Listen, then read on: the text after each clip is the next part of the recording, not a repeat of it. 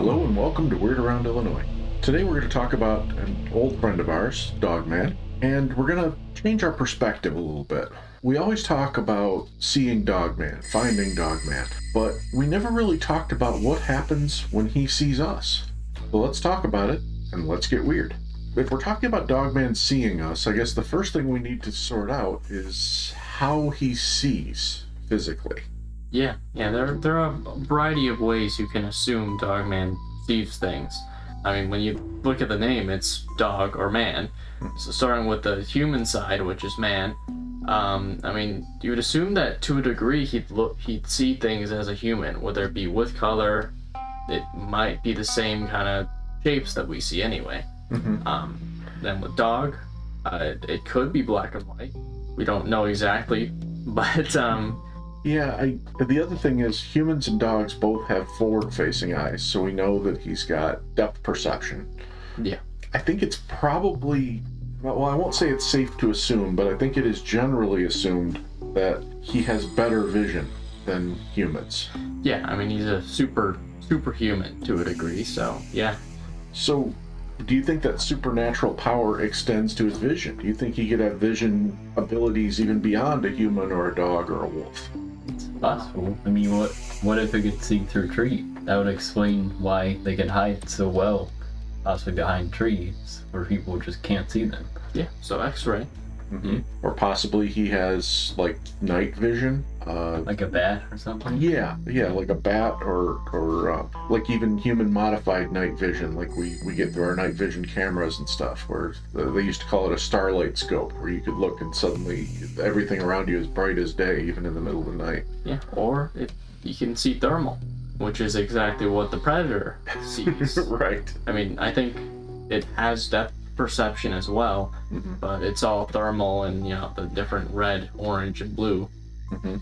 I don't think anything's off the table when we talk about his ability to see, because it does seem like he has a consistent advantage over humans, at least, and perhaps over other animals as well. And enhanced vision would certainly be that advantage, or could be part of that advantage. Yeah, and they do have glowing eyes, which would kind of match what nocturnal animals have. And we've talked a little bit about DOGMAN using portals, and it makes me wonder, if he is using portals, can he see through the portal before he jumps through it? You know, does his vision actually allow him to pick the spot where he wants to come out, where there's nobody around? So you can see through different dimensions. Right. I don't know. In a way, I wonder if DOGMAN were to be able to do it, I'd wonder if there'd be a lot more sightings, because maybe DOGMAN just pops up wherever he wants, and sometimes just happens to be where humans are. Maybe that could explain why we don't hear about sightings like all the time, but still a reasonable amount. Yeah, and the converse is also true to that. It could explain why we have sightings at all. I mean, if DOGMAN had that ability to see through portals, and he wanted to avoid humans completely, he could just always materialize in the middle of the woods with no humans around. True. Well, speaking of humans, how do you think DOGMAN views humans? I mean, what is his first thought when he sees a big old human walking out into his section of the woods? Well, one of the first thoughts that comes to mind is that we might be food to them. Oh boy. Yeah. Like in the woods, if they're just hunting for something and they see a human, that's probably a lot of food for them. I mean, he's clearly above our food chain anyway, above us, so it would be safe to assume he could eat us.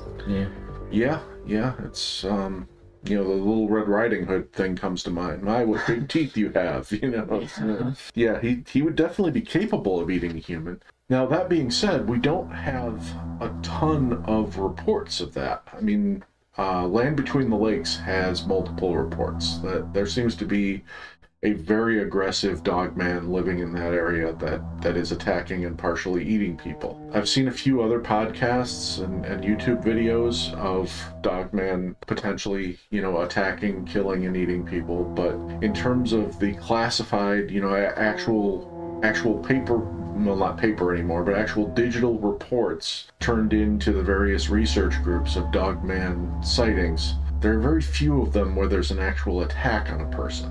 And, you know, we'll get into some possible reasons for that later, but if Dogman sees humans as food, I think it's probably conditional. I don't think we're a natural food source for Dogman. Yeah. That'd be my guess, anyway. Yeah, I've only heard of stories where, you know, humans go missing after seeing a Dogman somehow, or, yeah, nothing where, like, someone sees a Dogman literally eating a corpse of a human, so I guess that's a good thing. Yeah, and that, you mentioned another vital part of this, which is, you know, a lot of Dogman encounters may never get recorded as Dogman encounters because somebody just goes missing. Yeah. There are a lot of missing people in this country every year, and who's to say Dogman isn't making a few of them disappear? Yeah, and some will say that like news sources try to cover it up, saying it was like a lion or something. Well, there's that case in was it Texas or Arizona, somewhere in the Southwest, where the news claimed and the police claimed it was a mountain lion attack, and the wounds were on the wrong side of the neck, and the claw marks were wrong, and every expert who looked at it said no, this was an attack by a wolf, and there were no wolves in that region, and certainly none that could take down a 6-foot-something man. Yeah, I know the story that you're talking about. It was a guy that went missing in the middle of the forest. Like, he just randomly went traveling down there. Right. Yeah, it was like he was walking home, but it was like a 5-mile walk through dense woods that he chose to take. Yeah, he could have taken the roads, but he chose to go through the forest, which hasn't been explained, I don't think, ever. No. The safety tip for those of you at home, if you have a long walk home, like a 5-mile walk, and the shortcut is through the woods, or you can go 6 miles and take the roads, take the roads. Yeah. So if we're not food, or if we're not food on that particular day, what might be the next thought that Dogman would have when he sees us? It's possible that Dogman could be scared of people, and I would argue that we see this in most sightings, where Dogman just like looks at people and maybe tries to intimidate them, or even just leaves. Nothing happens after that. Kind of like most animals, really. Like if you got a mean dog, the dog, you know, sometimes he'll bite you, but more often than not, what he'll do is he'll give you a heavy growl, a couple barks, and then he'll trot away if you don't back off. I could definitely see, based on the evidence and the reports that we have, that could be a standard approach for Dogman. Again, conditional on some other things. And you could probably see why we would be a threat to Dogman. I mean, in general, humans are big. Humans have technology. Humans have weapons. We've caused animals to go extinct. So certainly if word gets around the animal kingdom, humans are something to avoid. So I would say that, you know, that's going to be the bulk of the encounters, but there could be other possible relationships with human beings. And I know, you know, I always reference Bob from Michigan, the friend who we still owe a phone call to. You know, he talked about almost a friendly relationship with one Dogman. And, you know, I kind of questioned him at one point whether it was like a pet, and he said, no, I was like his pet. And that was kind of interesting. He talked about relationships with other Dogmen in the area being quite different, you know, more like what we described, predator-prey kind of relationships, where he felt his life was in danger, you know, if he were not protected by this other one. So, you know, there are reports of humans bonding with Dogmen. There are reports of Dogmen following humans, stalking humans. And is that curiosity? Is that intimidation? Is that friendship? I mean, who knows what's causing it? I don't know. I've actually listened to a podcast once, which it may have been an encounter from the same person for all I know, but someone basically saw a Dogman with blue glowing eyes, and they got a friendly energy from it. That might have been the same report, because he, Bob appeared on a couple of podcasts, I think. I do remember his Dogman, the friendly Dogman, had blue eyes, and the other ones did not. And at least I was trying to figure out if that might be a pattern. I don't know. Or if that indicated that maybe that Dogman was once human. Another possible relationship between humans and Dogman, though, the one that comes up frequently, is could we be directly or indirectly the creators of Dogman? I mean, is Dogman a mutated human? Is Dogman someone who used to be human and got bitten by a werewolf or a Rougarou? Is Dogman some sort of weird genetic experiment created in a military lab by humans? And if any of those things are true, how would that affect how he looks at us? Would he look at us sadly, like he wishes he was still like us? Would he look at us like, you poor unevolved creatures? Or would he look at us with anger, like, you did this to me? I don't know. I sometimes think of the possibility that they're literally just like aliens. There's a different form of alien. In that case, they might just be thinking, what are these humans doing? Yeah. Well, can't blame them for thinking that. Yeah, they're just staring at us as we're like terrified and staring them in the eye. Yeah. What is it doing? Why is it staring at me? Or, you know, they could just sit and watch the news and shake their head sadly at us at any moment. Yeah, I think there are many different ways that Dogman could be reacting to humans based on a number of factors, and some of those factors are environmental. Like, you know, what happens when you are in Dogman's territory, like deep woods, versus if you encounter Dogman in a parking lot or in your own backyard or you know, next to a dumpster, next to a store. I think my assumption, at least, would be that Dogman is territorial. Yeah, if you're deep in a forest and, you know, there's not a lot of animals around you, not a lot of animal sounds, and it's just you and Dogman, he's probably gonna, you know, attack you because you're in his territory, as you would assume. Mm-hmm. Then, meanwhile, if you were in a parking lot, as I think you said, I mean, he probably wouldn't bother to go out and attack you there because there's probably people around, different cars parked. Yeah. Mm-hmm. And there's also cemeteries that Dogman could be defending, which would mean he might not necessarily be defending himself. Dogman might be defending, like, the burial grounds or something. Right. Yeah, some sort of sacred ground that he's protecting.